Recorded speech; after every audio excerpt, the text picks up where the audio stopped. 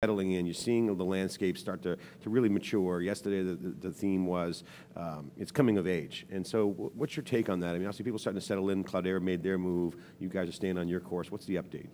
So, I think there's been a first generation, particularly in the Hadoop space, of workloads. I think we're really now at the beginning of the next wave of innovation that can happen on top of the Hadoop platform. When I look at the market space, traditionally people have looked at just classic Hadoop market as well as NoSQL market, and you're going to begin to see those sort of collide a little bit. Why? Because Hadoop can now run interactive, online, real-time streaming in Hadoop, right? So how the market plays out, I think there's still more dynamics in the market to play out, more changes to go.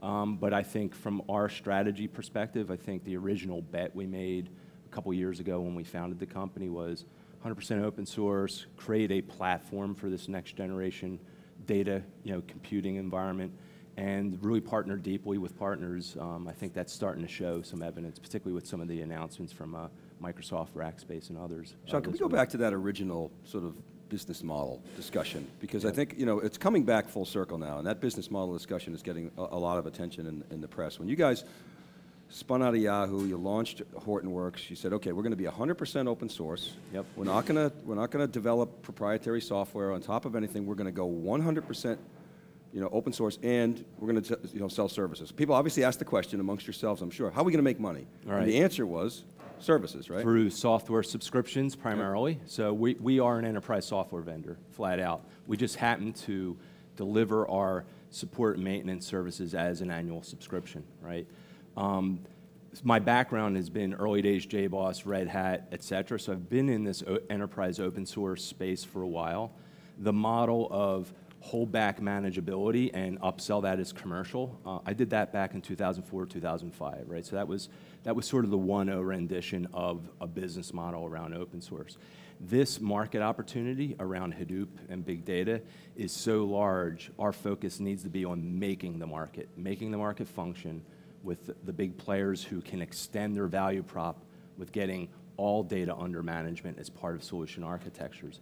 That's why we very directly said, don't hold back the manageability. It will slow the adoption, and it'll tend to stall the market. So your bet is that, okay, that's going to allow adoption to go faster, and rising tide lifts all ships. We'll benefit from that by selling our subscription services. Yes. But when you look at the various business models, hardware, software, and services at the highest level, I mean, software's got marginal economics get down to the cost of what the what the delivery mechanism is. I mean, a 99% gross margin, whatever it is. Hardware, maybe you got a 60% gross margin, you got product costs, whatever. The services business model is different, right? It's as you grow, you got to add more people to service. Yeah, so let me clarify that. So help us understand that. So our business, and we're about 200 customers now. So a year and a half ago, GA product. Fast forward, 18 months, we're about 200 customers.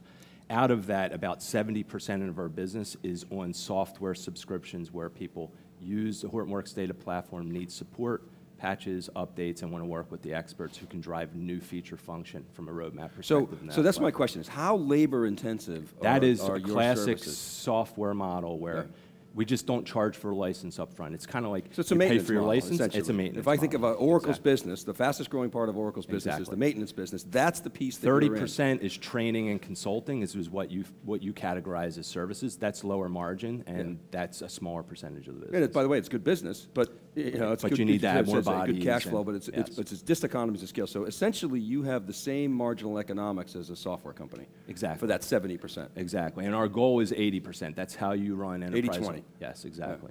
So like I said, we are software. Shaun, talk about all the rage of the data platform. Obviously, that's the focus on it. Everyone's even talking about across all companies, right? Sure. So it's about the data platform, which is a lot of apps, a lot of decoupling, highly cohesive elements to it. MapReduce, Hive, you name it, it's in there. So you're separating all that stuff out, Yarn in particular, for you guys, right?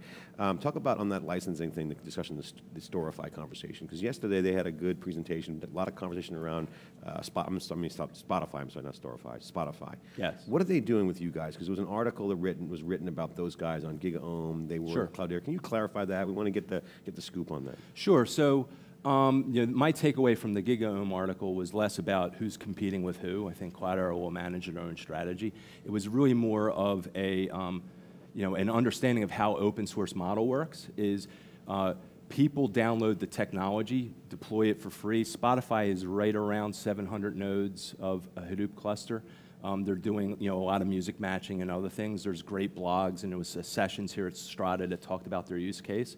When it came time for them to opt into a support relationship and a relationship with a vendor that can help them drive more features into the platform they're relying on, they chose Hortonworks for that relationship. So they are a paying customer, but on Monday, the kickoff of Strata, we actually had our customer advisory board just down the street, and they're one of the customers on our customer advisory board. They're looking at advanced streaming analytics, and so what we're doing around Apache Storm and our plans to bring it into the platform is of utmost interest to customers like Spotify. But how the open source process works is people get the technology, no roadblocks to use, including manageability, and then at a point where we earn the right to conduct business with them, then they can opt in, and then every year is a voting year, right? We're a subscription model. And it's incumbent upon us to serve them well, and next year their relationship likely expands because that's how the model works. Talk about the real-time piece of it. You mentioned Storm, there's Spark out there. What else is out there real-time? So the breadth of functionality that we see directly is clearly MapReduce batch, interactive SQL, right? HBase and Accumulo for online databases, right? So arguably that's fueling sort of web applications, mobile applications. And we happen to look at the real-time streaming in the Apache Software Foundation. We chose to lean in on Apache Storm and begin to integrate that into the platform. Why? Because it's been out for a while, it has a good, vibrant community, and it can provide that engine for sensor and machine data for like telco, healthcare, and insurance industries that we want to go chase, right? There are other technologies out there that can plug into Yarn that are either commercial or open source, and we encourage that, right? But we happen to make a bet on Apache Storm to actually bring it in as a first-class data service. We've seen the rise of Accumulo. Obviously, Dave and I have been following Squirrel, the folks there, since they were a startup, and obviously Accumulo is getting a lot of attention. Why is Accumulo so the rage right now? Give us background on that. Sure. So I think Accumulo's value prop, it's very similar to other NoSQL databases like Apache HBase. I would argue HBase is probably more mainstream appeal to it. What we see particularly with Accumulo is a lot of interest in the federal and intel space. So we have customers who we serve with Accumulo. We have a couple of the committers for that project as Hortonworks employees, so we can drive features, fix bugs, et cetera. Security is one of the value propositions, but it'll be interesting to see the dynamics in the open source community because the HBase community already has JIRAs and features slated for future releases that begin to address some of the security notions as well. So we tend not to be religious in that NoSQL space. I like to describe the Hadoop market as, let's say it's $1 billion, right? And the NoSQL market is about $1.5 billion. My Italian background, I describe it as thin slivers prosciutto, right, for each of these NoSQL databases, right? Yeah. So it's a fragmented market. It's a harder one to sort of play out. I think MongoDB, those guys are doing a great job, and they have a clear lead in that space. But the rest of that market is highly fragmented and very application-specific. And so some of those will come into Hadoop as first-class citizens into an enterprise Hadoop platform. So. Yeah, and Accumulo obviously doing well in the government. And absolutely. A lot of places they really can't talk about much. But yeah, insurance, I think, is another one that's emerging, as well as some hospitality use cases. I want to go back to the business model, because it's been argued that you guys bought the business at this company or that company. But from what I understood, what you just explained is you didn't charge an upfront license, you charge for the maintenance. So hence the overall cost is going to be significantly lower. Right. So your bet, now thinking about the TAM, thinking about the market opportunity, I can see a lot of people saying, oh, well, that means there's less of a revenue opportunity. But you would, I'm presuming, say, no, wait, the market's so much bigger. Yes. So if we can triple the number of transactions that we do, even though we're selling them at, let's say half the rate or whatever percentage of maintenance is of the total, over the life of a contract, the maintenance is actually going to be most of the... And data under management is very valuable. So it isn't And it's not a knock on Red Hat with the open source operating system model, which is where they started. But this market opportunity is much bigger than that.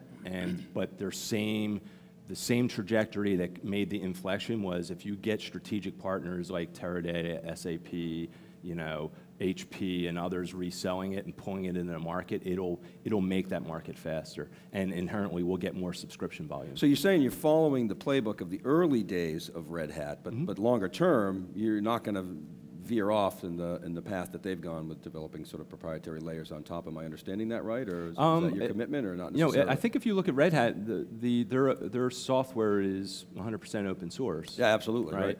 It's available under a subscription, and they do distinguish between upstream community innovation and downstream package enterprise product. We do the same thing where the Apache projects are our upstream innovation, and then we package stable releases. That was why this Hadoop 2 release was so critical, is it needed to land GA in the community first before we'll bring it to market. So you would argue then your model is very much like Red Hat? I would argue, yes. What do you make of Canonical and their efforts with Ubuntu and the disruption that's going on with Red Hat right now? What are your thoughts on that? I think that's a much different stage of the market. I mean, Hadoop is making this market, and there's still a lot of runway ahead of us.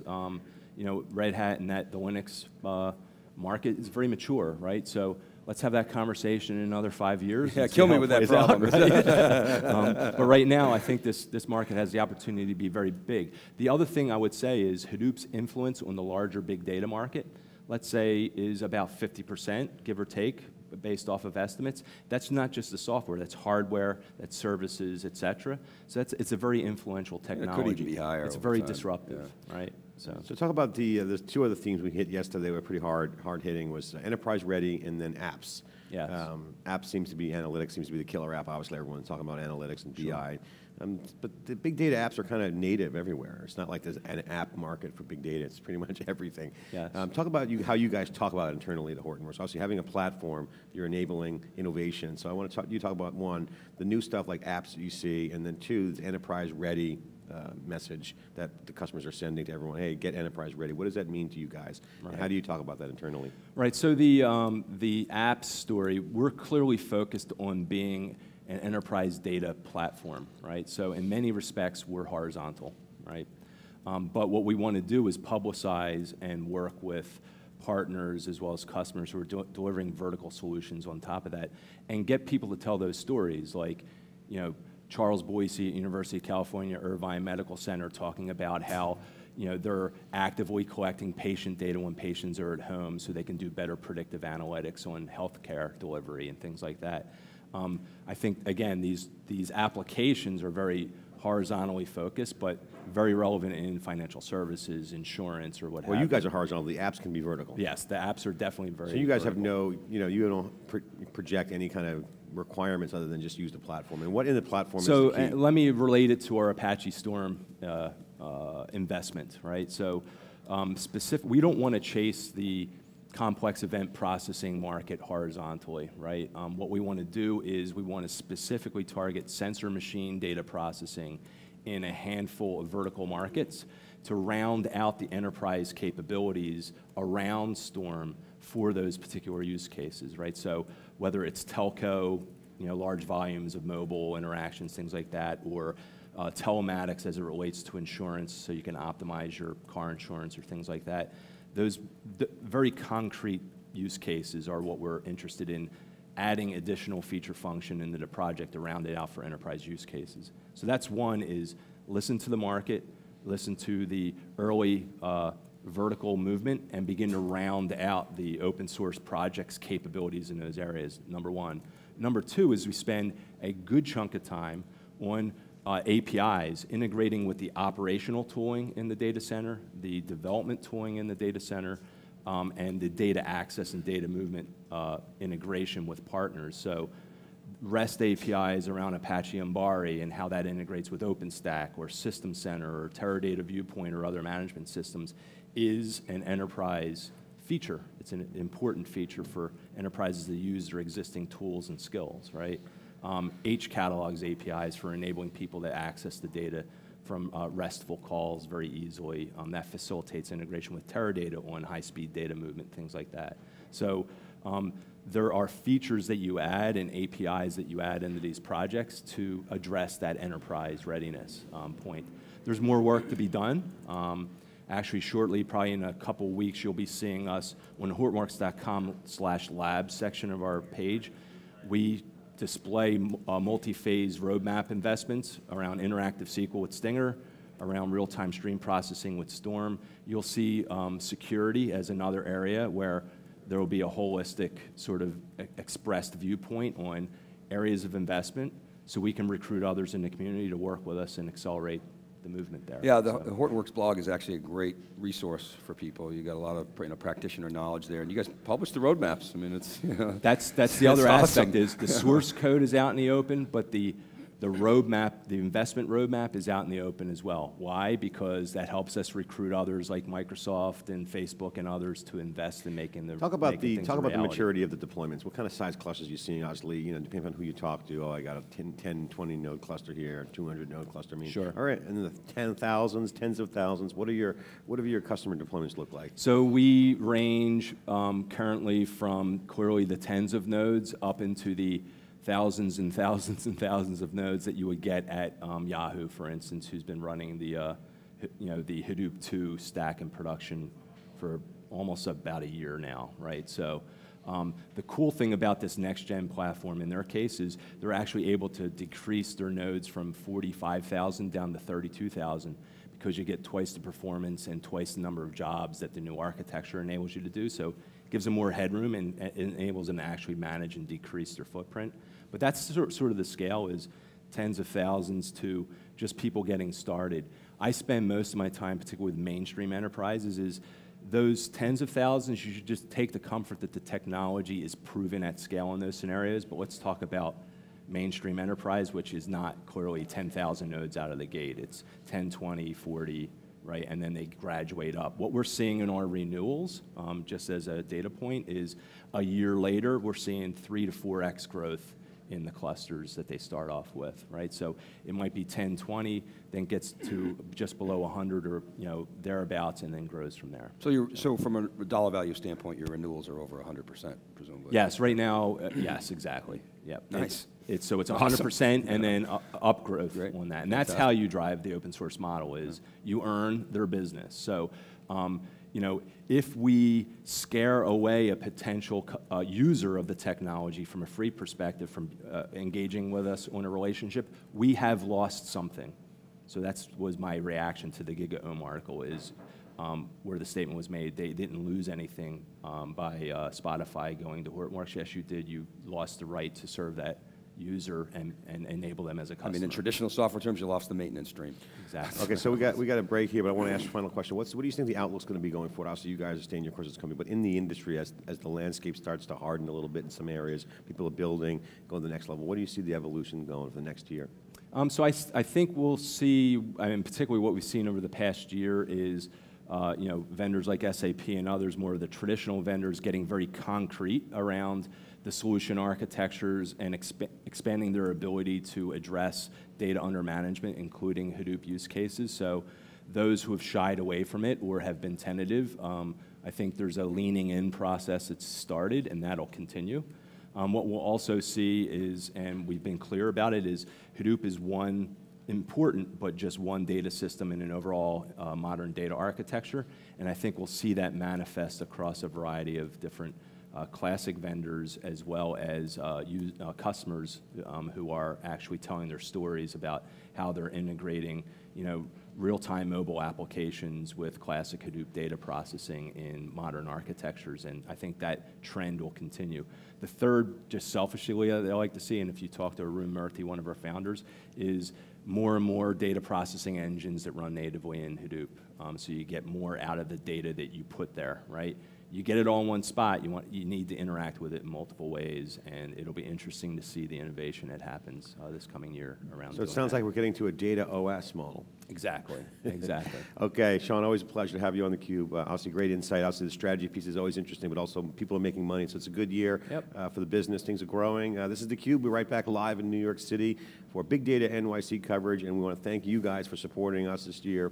Hortonworks and Wendisco, you guys stepped up and support theCUBE, underwriting our independent coverage. We're actually outside in front of the Hilton at the Warwick, bringing you all the conversations. And we have a crowd chat. Go to crowdchat.net/StrataConf, and you'll find a spam-free environment where you can interact with the conversation here in theCUBE and throughout the show. So go to CrowdChat to communicate with your friends and thought leaders.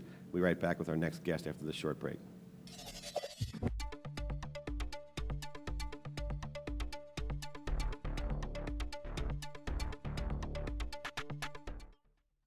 theCUBE is